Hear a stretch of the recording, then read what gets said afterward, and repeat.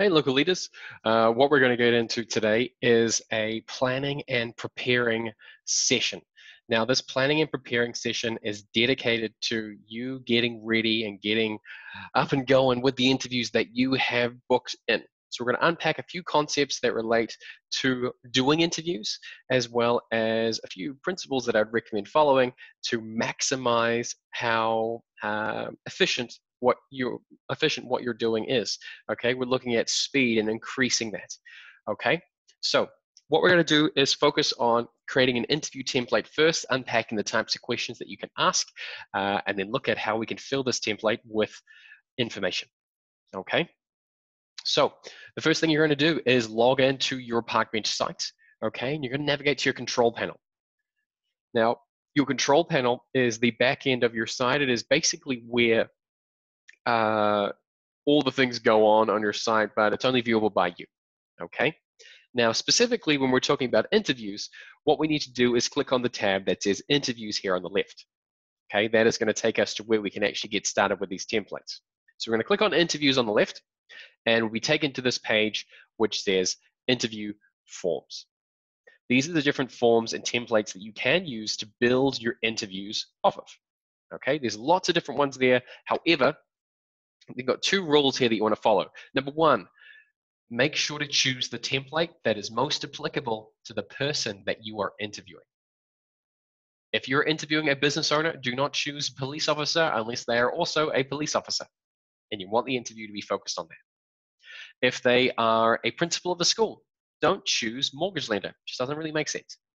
Okay, so choose the one that's most applicable. However, there is one thing you want to bear in mind, and that is that if you want to have a business profile page dedicated to the person that you are interviewing, you've got to use the business owner interview template. Okay, so those are the two things that I mentioned before. So number one is choose the one that's most applicable. However, if you want to have a business profile page dedicated to the person you've interviewed, in addition to that interview, you've got to use this one, because we'll set them up with a user account and profile as soon as you click post. Our system is automated to do that. Okay, so let's go into that business owner interview template, because that's most likely going to be the interview that you're going to do. Okay, now I'm going to start from a completely blank slate, because I'm going to show you how I can fill out all this information at just about any business. Okay, and I'm going to use my favorite tool, which is social media, to populate this. Okay, so we're going back to zero on all these different fields, so it's nice and empty. Okay, cool. So when you are doing an interview, obviously you have to have this booked in first. Okay, you're not going to start setting up templates for interviews that you've not got booked in, because potentially that interview might not happen. Okay, so let's get on to a little bit of how to find businesses, and specifically the information that you want for this template. Now, a common thing that I talk about in my lead list creation and booking interview sessions is using Facebook as a tool to book interviews. I think it is a terrific tool. I would highly encourage it to be something that you use to gather this information, but there are other options out there. Okay, let's go with Facebook. Now, what we're going to do is search for the name of an area, okay, because this is a common way to find businesses. So say we are looking at Charlotte, NC. Okay, I'll have to put NC on there just because I'm based in Ontario, and so if I were to search Charlotte, it might come up with an area in Canada or closer to me rather than the one in North Carolina. Okay, but if you're in North Carolina, you wouldn't have to put the state there. Okay, now once you search this on Facebook, you're going to get given a lot of information, right? Information about groups, about business pages, which we're kind of looking for, sometimes events and individual posts. To streamline this process and make it easy for yourself to find the business pages specifically, what you're going to do is ignore the all section and click on the section that says pages. Now, what this will do is it will categorize all of the Facebook pages that relates to your search for term. Okay, so you can see we've got, the county sheriff's office, the fire department. We've got radio stations. We've got a few other businesses on there as well, like restaurants, lost dogs, cats, and pets, etc. This is where you can find not only people to interview, which we talk about in that lead list creation and booking interview session, but you will find information that you can fill out this profile with, okay? So let's scroll further down and let's see if we can find a business. Let's go with Basil. Let's see if this is like a, maybe less of a chain, an individual business. It looks like we are here. We've got one. So this is a Thai restaurant, okay? Now, what you would want to do when you have booked in an interview with say, Basil, what you're wanting to do is gather a few bits of information.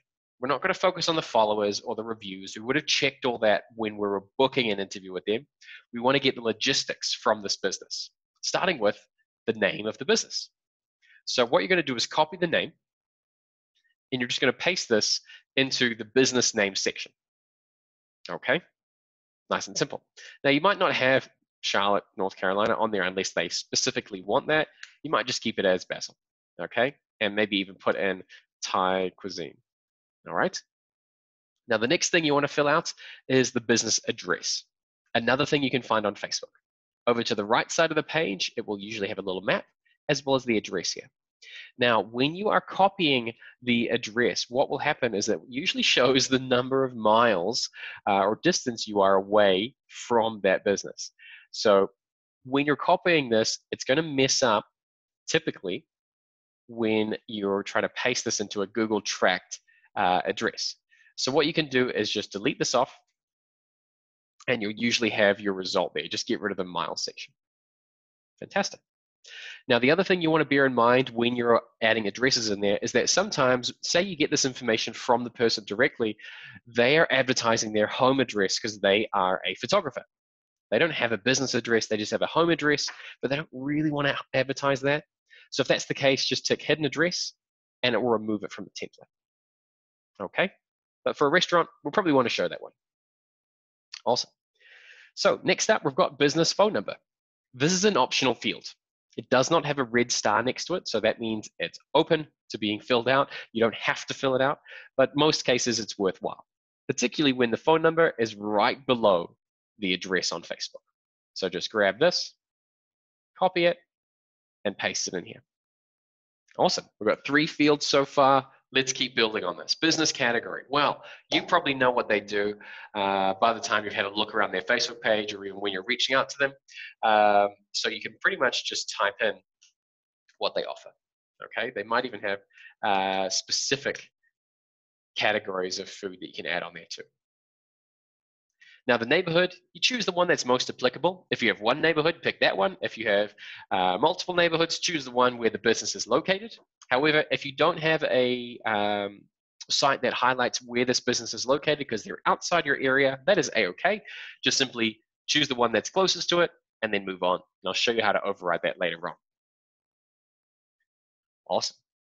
So now we are at the optional fields section. Business images, websites, Facebook, Twitter, LinkedIn, YouTube, etc.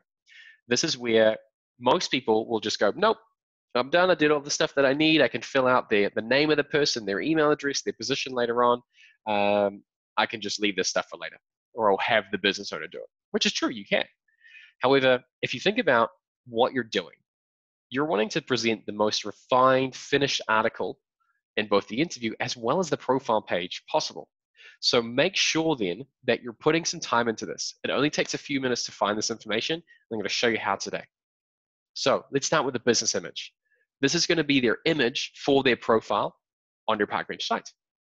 So the way to find this image is to navigate to Facebook. And then what you're going to do is click on their profile image up the top left here. Don't go and try and search for the ultimate image that you can find for their business, because realistically, if they are happy with this image on their Facebook page, which is in front of almost 3,000 people, they're probably going to be happy with that on your Parkbench page as well. Plus, they can always change it later on. So to take this image, what you do is you click on it, and that'll open up a new little sort of window here, as you can see. And then if you're using a mouse, right click, or if you're using a Mac, 2 fingers pushed on the trackpad at the same time. And that'll give you the option to save your image. Now, once you save this image, what you'll be able to do is typically it will download at the bottom of your screen. And what you'll be able to do is effectively drag this image that you've saved down here up to where it says business image. What's happened now is that we've got a business profile page image for them, and it's one that they're already using, so they're probably going to be pretty happy with it. Now, as we go further down, we've got some other sections that we need to fill out. These ones here that relate to their social media and websites, their digital presence. Well, we already know their Facebook page because that's what we've been using. So to find their Facebook page URL, you just go back to this page here like you saw it when you initially logged onto it and grab the link at the top. That is all you need. Done. Now for the website, more often than not, you'll find that on the right side of the page here by the phone number. So you can take this page, put it up to that space. But one pro tip, sometimes they will put a website in there that says, www.eatatbasil.com. However, that won't actually be the URL. So just click on it just to make sure, because you can see that sometimes the URL changes depending on what they're offering, okay? If we would have put that URL, you can see that it comes up with lots of options. We're specifically interviewing the one in Charlotte, not these ones down here. So we can choose the Charlotte one and then take that URL. So that's just a little pro tip that a lot of people don't usually notice, and they end up putting up a website which just adds an extra click for the visitor. Great. Now, where you're going to find the Twitter pages, the Instagram pages, etc., is a little bit harder to find initially. But there are a few things that you can do to check. On their Facebook page, if you click on the About section, most of the time you can find their website as well as other social media links in here if they wish to highlight them. Not all businesses have these pages or want to highlight them. So that's okay if they don't have it.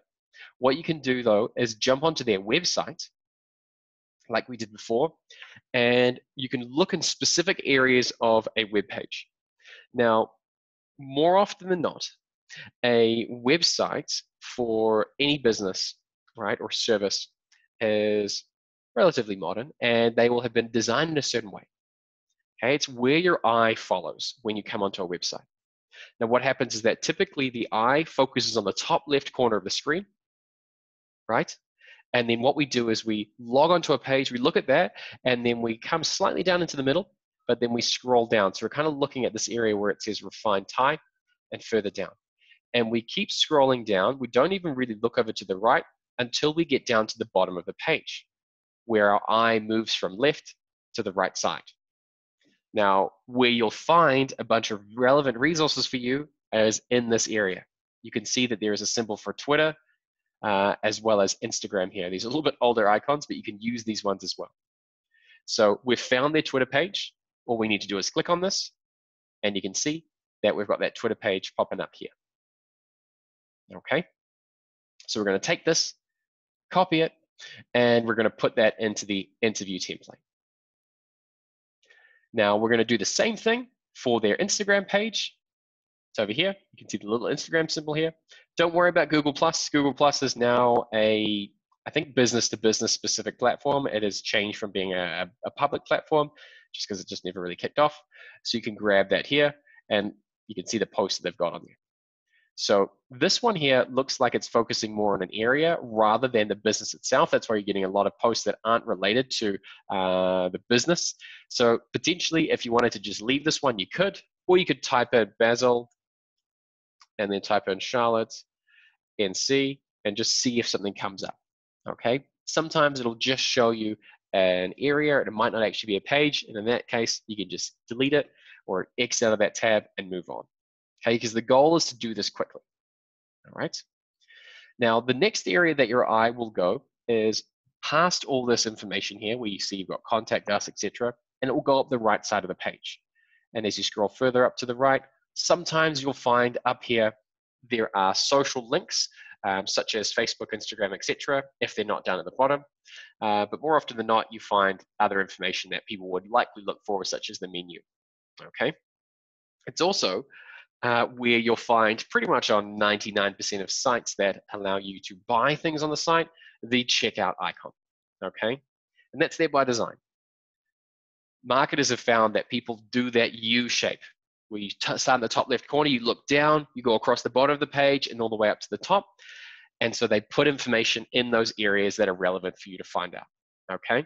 So we can see here on this one, we've got the area, so we can change this if it's the wrong restaurant, a little bit about it, phone number, scrolling further down, a little bit of history, which is good, a positive review, social media links, another positive review. If we scroll further back up, we've got the menu there as well. Okay, if this is on Amazon, you'll find that there's that checkout icon, so that way you can buy it now. Okay, so that's a little tip for when you are using websites to find the information you're looking for. Great. But after this, what we can see here is that we've filled out a pretty good business profile page. Say they're interviewing Matthew, KUT, his email address is matthew@parkbench.com, and his position is Client Success Manager. You've got all that information stored in that space. Okay, so it's all highlighted here. Now, the next thing that you'd really do is go on to planning your questions. Now, I always get the question, what's the best question to ask in the interview? It really depends on the interviewee. What makes this effective is not the questions necessarily, it's the answers that are provided, okay? And you might ask the same question to multiple people, but you'll get different responses, okay? So what you need to think about then is that when you are doing this interview, more so stick to those principles like I mentioned at the beginning, okay? First principle for your interviewer in terms of what to ask, you focus on what does this person do? Okay, you need to make sure you're highlighting their business. So what does this person do? The second question is what does this person like, or what are their interests? And then the third sort of component of this is you want to focus on what does this person need? Because if you're focusing on what do they want, or sorry, what do they do, what do they like, and what do they need, well, then you're going to get a good understanding of what the business does. You're going to learn a little bit about the individual, but you're going to be able to find out ways to help them and better serve them as a sort of business owner and person in their community. So let's actually put that into some questions you might ask. Okay, so what do they do? Maybe we ask 2 or 3 questions about that. You know, you could ask something like, describe your business and why do you choose this profession? You might even add on something like, what's something that most people don't know about the business? It's a good saturation of business-focused questions if we're only asking, say, 5 in total. Now, that's the first 3. A question that's focusing on maybe what they like or what their interests are could be, what factors made you choose this neighborhood, or how long you lived here, or maybe even what's your favorite thing about the area or favorite restaurants in this space. These questions are quite useful because not only does it create a plug for the community, but it also allows you to highlight or have other restaurants and have other businesses highlighted there, which you can then take that interview and talk to these businesses and say, hey, you're actually mentioned in this article I just did with this person. They raved about your business, so I'd love to interview you as well. Okay, so having a little plug in there for those businesses and restaurants in your community is really valuable. But the last element, because we talked about what do they do, we talked about what do they like, let's focus on what do they need. So a question like this, what are your goals over the next year? This is wonderful to ask, right? Because you can learn about how you can help them. Now, a lot of people will say to me, oh, well, the impact of COVID-19, should we really be asking this question? Absolutely. They are a business owner just like yourself. They have challenges just like yourself in your business. If you can find ways to help them with those challenges, well, then that's really going to do wonders for that relationship. Now, they're not going to get too doom and gloomy in the interview, especially when you focus it on what are your goals over the next year. Whereas if you were to focus maybe more on what are your greatest challenges, then you might lead into something that's a little bit more negative on paper, but still particularly relevant for the interview. Because people find that stuff interesting. They want to know what make businesses tick and people that run them. So ask them, what are their goals over the next year? And if they tell you, hey, I need help with this, I need help with that, I'm looking to do this, I want to achieve that, I want to expand into this area or do something, what you can do then is that after the interview, bring it up and say, hey, I know that in the interview you mentioned that you were wanting A, B, C, and D, whatever it is. You can say, hey, I actually know someone that can help you with that. Because if you do, connect them with him. Get into your phone and say, cool, this person can help them. Here you go, here's their phone number. And what you'll essentially be establishing here is a stronger relationship with both those parties, the potential to make one, if not both of them business in the short or long term, as well as help them achieve a goal that is personal and professional. That is going to be brilliant for that relationship. So look at how you can connect others together. You really want to be that go-to connector. This is how you do it. You have to find out what people need, and then you bring them together with what's going to be relevant to them. Awesome. Now, this is a little bit more about planning and preparing. We're not really going to get into step 3 because this is more about the summary, okay, and like the final touches here. But one last tool that I want to show you, which is going to save you time, there's actually 2, is I'm going to go into help.parkbench.com, so our help center, and search for this link, which is information to send to the interviewee before the interview. Now, this is relevant for any interview you do. You want to be sending them the questions. You're not out there to do some sort of hard-hitting journalism to sort of tear their business down. You're wanting to do the opposite of that. You're wanting to build them up. So transparency is key, making sure that they are up to speed with what's going to be asked and have ample time to prepare if they need it. So a simple email like this: hey, I'm glad you're interested in being featured on parkbench.com/Liberty Village. To help the interview flow better, and to give you actually more time to prepare, I provided a couple of questions that I'm planning on asking. Okay, however, I might add on a few others depending on what we talk about. This just really gives you the opportunity to feel more comfortable with what we're doing. Then you put your questions in there. Okay, 5 to 10 is really the range. Anything more than 10, it's going to be quite a long interview, which is fine, but just bear that in mind. And anything less than 5, it's not really an interview. If I were to go in and meet someone and say, cool, we're going to do an interview, and I say, describe your business, and they gave me a brilliant answer, and I say, wow, that's really cool. Where are you originally from? And then they say, you know, that they're from somewhere far away or lived there their whole life. And then I say, great, see you later. That's not really an interview. Okay, so make sure you're including at least 5 questions. And even highlight as well that if there's other elements that they would like to discuss, they can tell you that. But the way you want to word this is by saying, these are the questions I'm going to ask unless told otherwise, okay? Because if you were to say, hey, are these questions okay? And then they don't get back to you for ages, and your interview's booked in next week, and then it gets to the day before, you still haven't heard back from them, there's going to be a little bit of anxiety there. It's like, hey, is the interview actually happening? So instead say, hey, these are the questions that I plan on asking. Right? This is just to give you some more time to prepare. However, if there are other questions that I kind of think of during the interview, I might ask those. But if there's other areas of your business that you want to highlight instead, let me know, and I can totally change that. Just send them through to me before the interview. And then put their fears at rest. Rest assured, if you don't want something published that we discuss in our interview, let me know afterwards and I can remove it. It's not an issue. You also have the option to actually edit the interview after it's published on the website too. Okay? So that's really the core elements there. Then you can put in the date, time, and location for when that interview is going to take place. If you're doing this remotely, say over Zoom, because your area is still under lockdown or it's starting to open up, but people just prefer to do it over Zoom or Google Meet, which is a new one, feel free to put the link to that meeting in there as well. Cool. So this is a really great email to send. Now, as you do more and more interviews, you don't want to be writing out this email every time or trying to find the last one you sent and copying and pasting it in there. So let's look at a way to streamline this process. Now, what you can do is use an extension, right, called Georgius. I hope I'm pronouncing that right because I've been saying that way forever, but it's Georgius. And basically what happens is it is a system which allows you to create templated emails, okay, plus it's free. All you'd need to do is type in Georgia's Chrome extension in your Google Chrome browser, and then click on this top one here, Email Templates for Gmail. And what you can do is add this to Chrome, and it will appear as a little G in the top right corner. But basically what this does is it allows you to write up, and I'll show you some of mine, emails that really save your time. You click on New Template, and you choose the template name. So say it's nice talking to you, or maybe booked interview, okay? So you write in the template name, but you've also got this option for a text shortcut.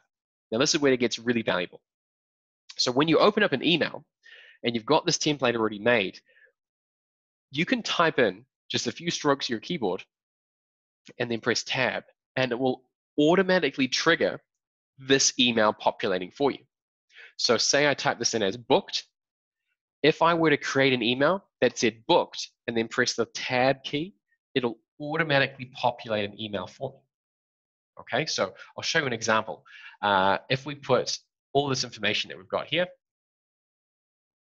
into the space, and maybe the formatting might not be the best because we'd probably be better suited to write this out ourselves. Say we've got all this information here and then click save. When I booked interview, because I've already got one under booked. Cool. When I click save template and I open up my Gmail, which I'm going to do in a second, what I'll be able to do is show you how this will actually pop up and appear for you when you're creating a new email.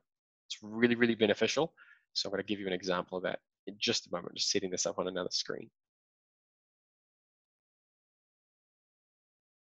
It's just loading through, but we'll have this ready to go in a minute. And for those that are online live, feel free to fire away any questions that you guys have got while I'm getting this ready. My computer's just going a little bit slow because I've got so many tabs open.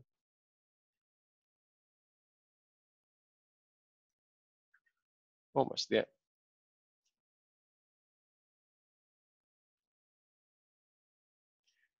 Cool. There we go. Awesome. So I'm just going to change my screen share here to this one. So here we go. We're on Gmail right now.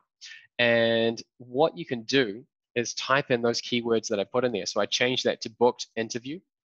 When I click tab, that entire email populates in front of me. Saves you a lot of time.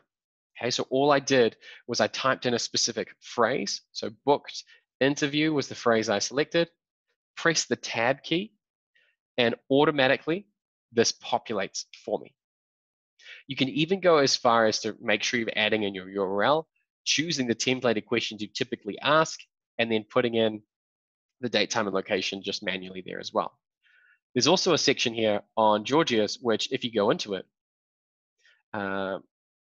it will allow you to, once I open this up again, click on Georgia's, what it will do is it'll allow you to add in variables. Now, variables are when it automatically populates the first name listed with that email address if they've done that. So you click Insert Variable and type in first name. Now, when I do this, the next time, it's going to populate the first name of the contact. Okay? So if I save this here and try this again, cool. But first, I'm going to put in the email address. So say it's jesse@parkbench.com. I'm going to type in interview or booked interview. And then click tab. And you can see here, it automatically grabbed her name. Now they have to have set up their Gmail account correctly. Some people don't. Some people don't put a first and last name with it, or they put some random name with it.